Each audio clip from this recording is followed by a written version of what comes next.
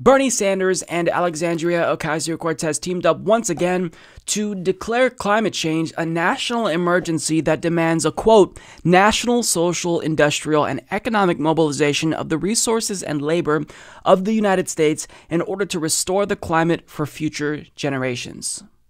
Now, this comes about a day or two after Donald Trump gave an entire speech about the environment and environmental issues and mentioned climate change a total number of 0 times. Imagine that. The president talks about environmentalism, completely omits climate change. How absurd is the timeline that we're living in? We have this existential threat that could lead to the planet becoming uninhabitable for not just humans, but all types of species, and the president doesn't even address it.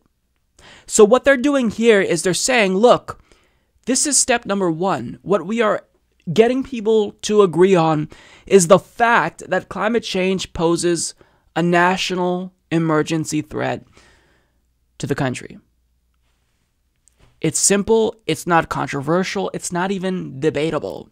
So if we can establish that climate change is a national emergency threat, then it logically follows that we need to take action in order to mitigate said national emergency threat. And there's already a number of lawmakers, to their credit, that signed on to this. We have Cory Booker and Kirsten Gillibrand and all the usual progressives in the House that signed on to AOC's companion piece. But the fact that not everyone, like not 100% of lawmakers have signed on to this, it shows that we still don't have our priorities in order. Because this isn't even saying we're going to do X about climate change. It's just establishing the fact that this poses a national emergency threat. It's easy. But still, there are a number of lawmakers, in fact, quite a bit of lawmakers, that aren't signing on to this for some reason. So now here's where the grassroots comes in, because they're putting pressure on lawmakers. Because if you can't even agree that climate change is a national emergency, what use are you to the American people? This is easy. This is easy. It's like saying the sky is blue or the earth is a sphere. If you can't admit that climate change is a national emergency, just retire. We have no use for you.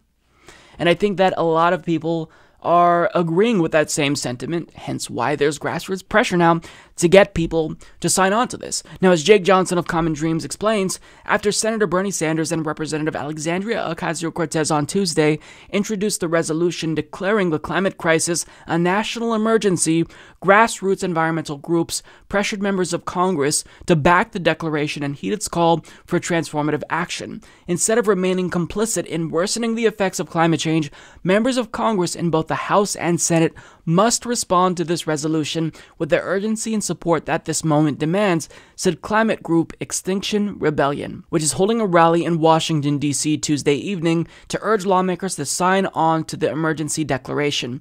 Today, we stand in solidarity with tens of millions of people from around the world in calling for a mass mobilization of our social and economic resources, Ocasio-Cortez said in a statement. Working to solve the climate crisis will create tens of millions of union jobs, empower communities, and improve the quality of life for people across the globe.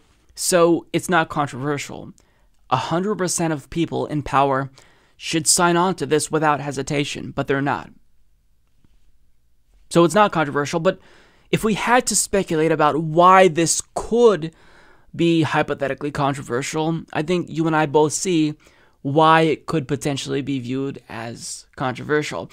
Because if you declare something a national emergency threat, the implication is, well, that threat should be followed by action. And there's so many shills of the fossil fuel industry that don't want to take action. And we all know that the Republican Party has been bought off by the fossil fuel industry.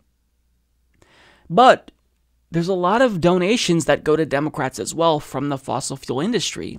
And even if they may still pay lip service to the idea that we should take action, when it comes to climate change, those donations from fossil fuel giants, that encourages them to demobilize and not talk as much about climate change, so they effectively align with Republicans to not take action.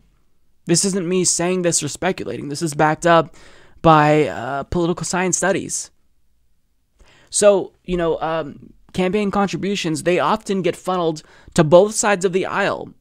to people who will actively fight for them and people who will deactivate and not fight against them. So we've got to call out everyone, and this is a really important litmus test. Watch out for who does and doesn't sign on to this, because if they don't sign on to something so simple that just declares climate change an emergency, a national security emergency, they don't give a shit about you. They don't give a shit about you. So this is a great litmus test, and it's important because it's just, like I said, it's step one.